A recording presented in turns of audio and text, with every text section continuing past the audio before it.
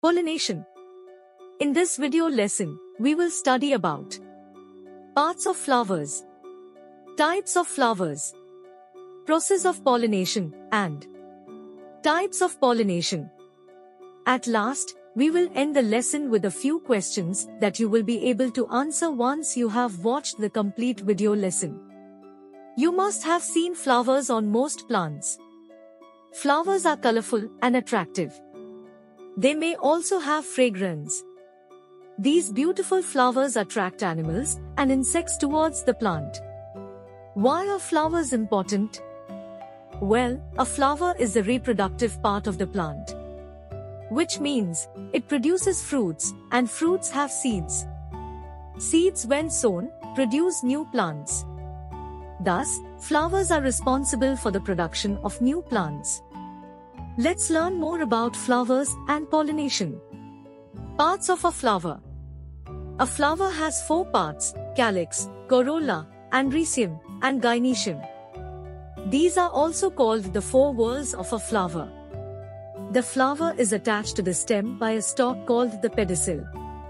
The swollen end of the pedicel is called the thalamus. Let's learn about the different whorls of a flower. Calyx. It is the outermost whorl of a flower. It is made of 5 or more green leaf-like structures called sepals.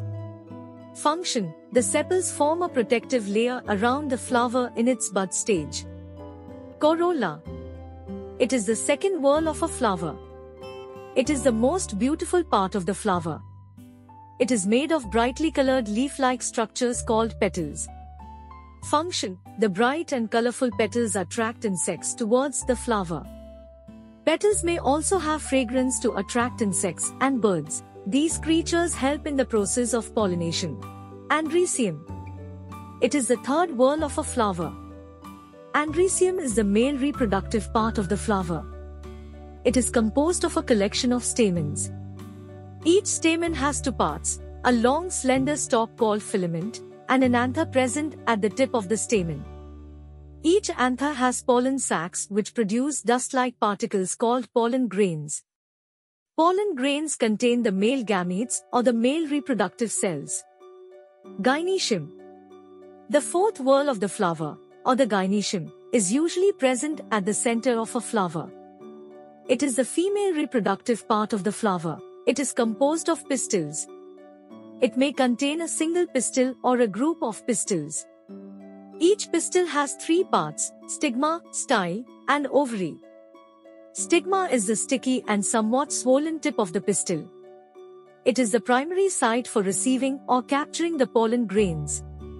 Style is a thin, long tube that connects the stigma to the ovary. Ovary is the swollen base of the pistil. It contains ovules. The ovules contain eggs or the female gametes. Quick fact: after fertilization, the ovary becomes the fruit and the ovules become seeds. Types of flowers. Some flowers contain both male and female reproductive parts, whereas some may contain only one of these, that is, either male reproductive part or female reproductive part. On the basis of this, flowers are categorized as bisexual and monosexual. Bisexual flowers contain both the male and the female reproductive parts. And so, they're also called complete flowers. Rose and hibiscus are some examples of bisexual flowers. Monosexual flowers contain either the male reproductive part or the female reproductive part. And so, they are also called incomplete flowers. Flowers of papaya, watermelon, and pumpkin are some examples of monosexual flowers. Now, let's learn what is pollination. Pollination is the first step of the process of reproduction in plants. During pollination, transfer of pollen grains from the anther of a flower to the stigma of the same or another flower takes place. The transfer of pollen grains takes place through various agents like air, water, insects, and birds. These are called agents of pollination. When the anthers mature, they split open and the pollen grains are exposed. The pollen grains may fall on the stigma of the same flower, or they may be carried to other flowers by the agents of pollination. Pollen grains contain male gametes or reproductive cells. When a pollen reaches the stigma, it starts forming a pollen tube which reaches the ovary through the style. This initiates the process of reproduction. Types of pollination. Pollination is of two types, self-pollination and cross-pollination. Self-pollination. When the pollen grains from the anther of one flower fall on the stigma of the same flower, or of another flower present on the same plant, the process is called self-pollination. Cross-pollination.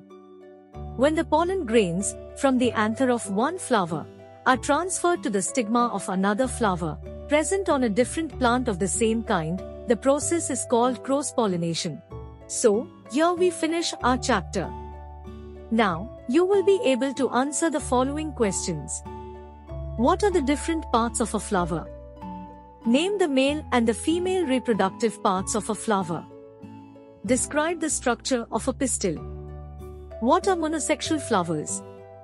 What are bisexual flowers? What is pollination? Why is pollination important? What are agents of pollination? Explain the two types of pollination.